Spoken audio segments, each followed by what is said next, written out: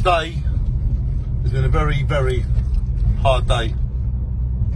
Today, me and Gemma, who have spent many times together, started clearing Uncle Sean's house. It was heartbreaking.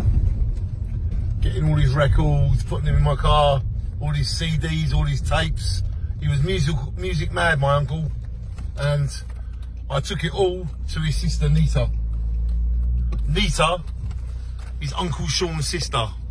And I went and got a whole carload of stuff and took it from Uncle Sean's to Nita's house.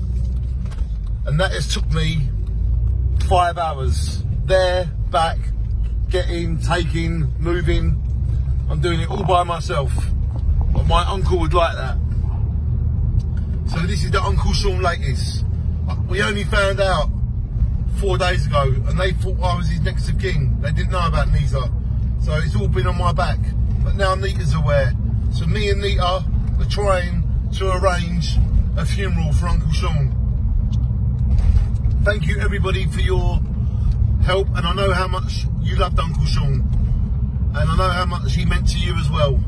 So as soon as I get a date for his funeral, I will let you all know.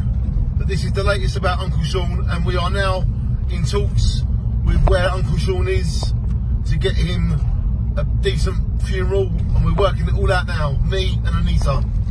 So we're doing this right now. So don't ask me any more questions. I don't know anything else.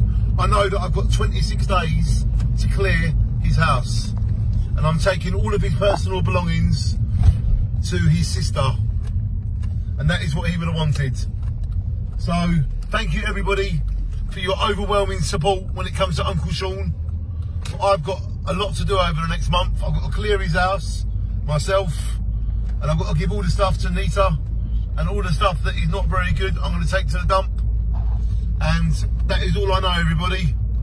But please shine on Uncle Sean, because I do it for Uncle Sean, and Uncle Sean is in us all forever.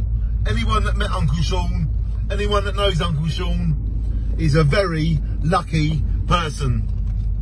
I love you, Uncle Sean. Shine on.